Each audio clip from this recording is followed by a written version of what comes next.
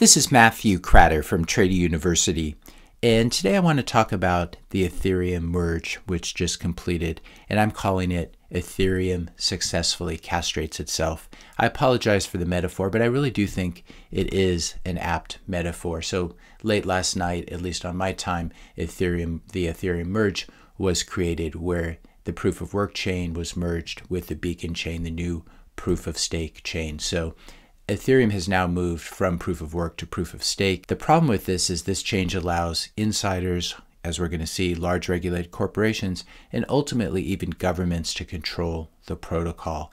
And it's a really disgusting thing because they're doing this under while virtue signaling about energy usage. So Ethereum has abandoned a neutral consensus mechanism and exchanged it for a consensus mechanism that lets those with the most coins control the protocol. It's very important to remind ourselves of this.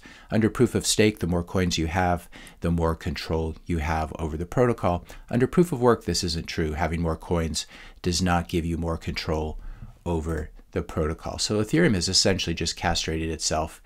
And I find myself asking, what do you say to a man who tells you with a smile that he's just castrated himself? What's the proper etiquette? Do you say congratulations? Do you say, can I drive you to the hospital? And I find myself in a similar predicament today.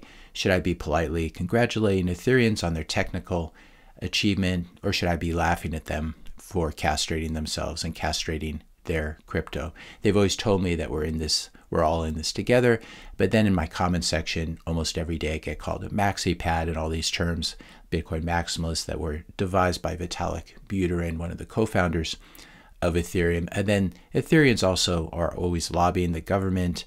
The Web3 VCs are doing this as well. They go before Congress and they claim that Bitcoin is boiling the oceans and destroying the environment. A great example of this on Twitter yesterday was Evan Van Ness, who is a Web3 investor. In his tweet here, he says, "This is the last full day in America where proof of work will be seen as a viable technology. Tomorrow, Ethereum switches to proof of stake and obsoletes proof of waste," which is what he calls proof of work, forever. This betrays either a huge misunderstanding of consensus mechanisms, or what's more likely is he does understand the difference, but he's on the Web3 side of things. And what they're basically doing here is they are trying to eliminate one of Satoshi's great innovations. Proof of work was actually devised by Adam Back, but what it does is it provides this really unique way of securing the protocol. And if you get rid of proof of work, you really are destroying one of the central innovations of Bitcoin. In one sense, I would say Ethereum has castrated itself by moving from a very strong consensus mechanism to a very weak consensus mechanism that's very prone to capture. But on the other hand, maybe this situation is actually more sinister. As we've talked about before in this channel, Ethereum had this very large pre-mine, a 70% pre-mine, where insiders were awarded themselves large amounts of ETH. This includes the ETH Foundation and ETH devs and Vitalik, etc., all the whales and insiders. Ethereum always planned to move to proof of stake, and so this is the Sinister Combination.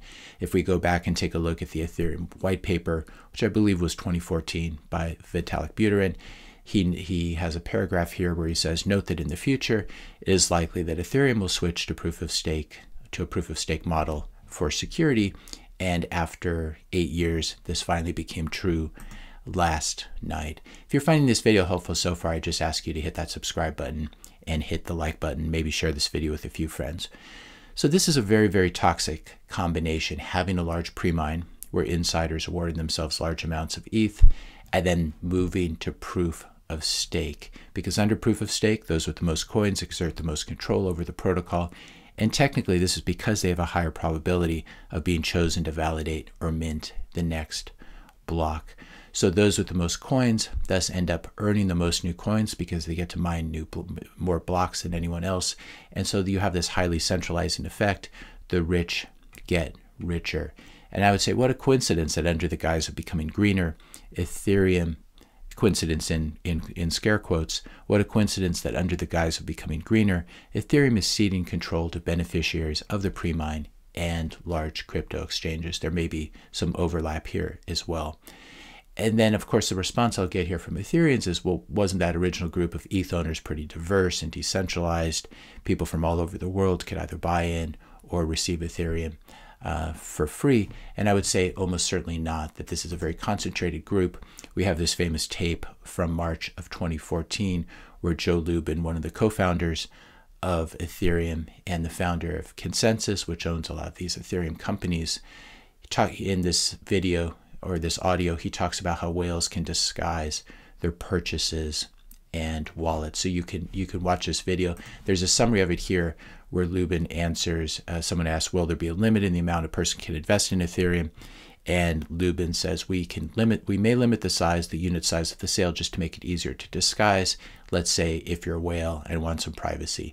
So the diversity of original buyers and recipients of the pre-mine that we always hear about, it's likely to be much more homogeneous and much less diverse, because where you think you have 10 different people or 10 different groups buying Ethereum in the pre-sale or the pre-mine, you actually just have one whale who bought 50,000 units 10 different times. So this is the problem if you start off with a very concentrated protocol and then you move to proof of stake. I would say Ethereans and the whole world are about to learn exactly why Bitcoin doesn't use proof of stake and why Satoshi himself did not choose proof of stake as the consensus mechanism. He wanted something much more neutral. So we can say now that ETH was probably captured from the beginning, but now it has been officially captured with this move, this castration, this move from proof of work to proof of stake. ETH is now at the mercy of these original insiders, as well as government regulators who can and will, as we saw with the Tornado Cash fiasco, who can and will exert their control through these insiders, through these pre-mine and pre-sale beneficiaries, as well as the large regulated corporations who are and will be the largest validators on Ethereum.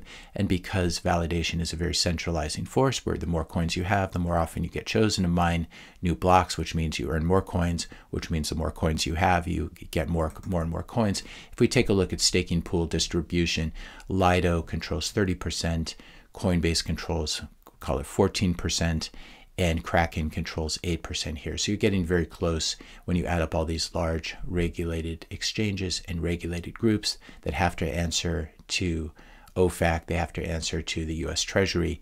These are the ones who have the power to censor Ethereum addresses and Ethereum transactions, and they will do it in the same way they did it.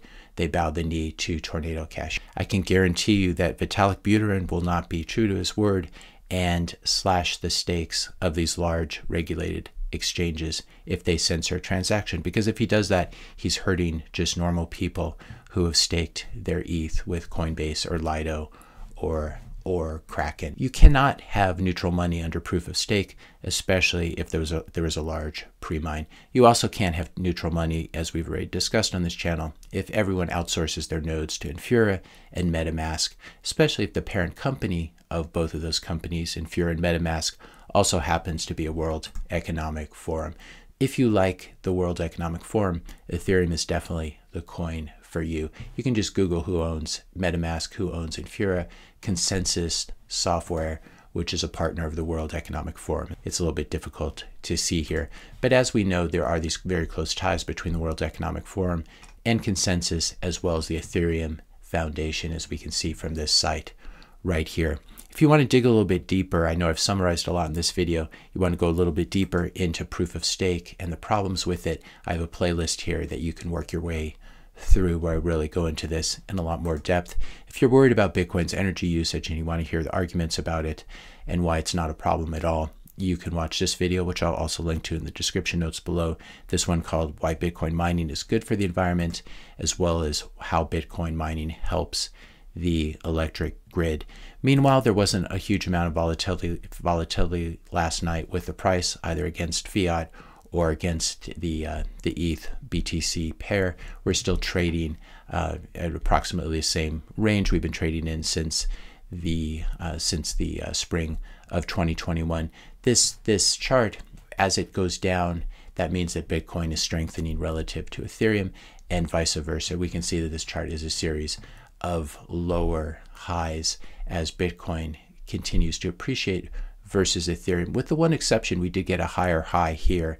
I would say, though, that this whole formation, if you want to do chart analysis on it, looks a little bit like a head and shoulders, which would imply that Bitcoin continues to strengthen against Ethereum. But this cross, I think, is a very important thing that we will be watching over time. The problems with proof of stake will play themselves out over time. This isn't an overnight thing. Now that the technical challenges have been surmounted with Ethereum and this move to proof of stake, we're not going to see some overnight blow up, but what we will see is more and more centralization. And then the time will come in a more combative environment where there is censorship attempted against the Ethereum protocol. And now that they moved to proof of stake, there's going to be nothing standing in the way. This is going to be like the Tornado Cash fiasco on steroids now that Ethereum has moved to proof of stake and castrated itself. If you found this video helpful, be sure to hit that subscribe and like button. Hit the notification bell if you want to be notified when I publish my next video. And let me know your questions and comments in the comment section below. Thanks a lot for watching, and I'll see you in the next video.